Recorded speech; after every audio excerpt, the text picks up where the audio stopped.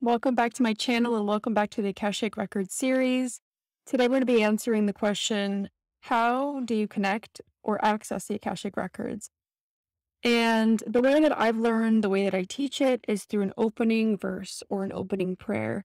So each teacher would download or connect with a verse, their own verse to connect to the Akashic Records. And that verse has a specific vibration and tension that allows you to connect to the Akashic Records. You do have to have a good intention to connect to the Akashic Records, because if you don't, chances will be that you won't be able to connect to the Akashic Record. There is a sense of protection, and they don't really just let anybody go in and just do whatever they want in the Akashic Records. Like we said, it's in the ethereal plane. We talked about that in the last video. And the idea here is that people that have good intentions, that have practice, that have, that are to be of service or to help themselves heal, to pass information on to others, are going to be able to access that information. And through an opening verse, you really are able to gain access. So we can say that we open the records with an opening verse, but maybe you'll receive some information, but the questions are a big part of that. So making sure that we have some questions on hand when we do access the records, and being able to use our free will to start to receive and to gain that knowledge, the healing that we need. And especially when we use it as our own tool to open our own records, I generally feel that for most people, they can get to the bottom of a lot of things, especially when we use this tool to open our own records. It can be a super healing, super validating. It can be such an interesting tool to understand ourselves and our path.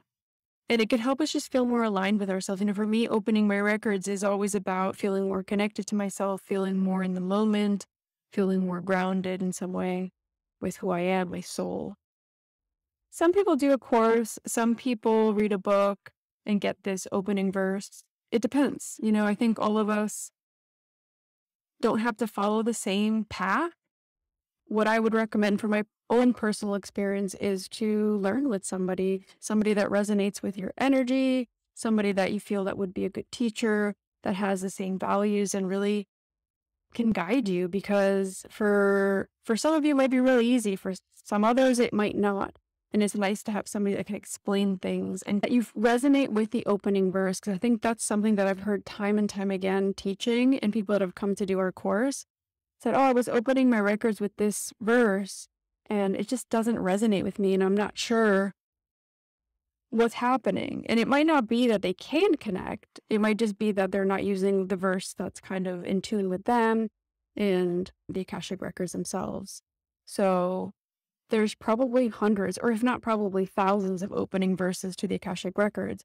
This goes to show that intention and making sure that we're grounded and making sure that we're aligned and that we're calm and that we're using it for good has plays a huge role in accessing them.